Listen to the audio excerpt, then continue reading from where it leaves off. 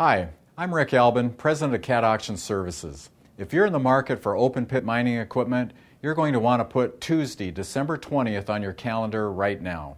We'll be in Norton, Virginia, conducting one of the largest mining equipment auctions in the past 10 years, featuring 22 Cat trucks, 789s, 785s, and 777s, 20 Cat tractors, D11s, D10s, D9s, and D8s, 21 Cat wheel loaders, 992s through 980s, also a Hitachi EX 1900 and a Superior high wall miner.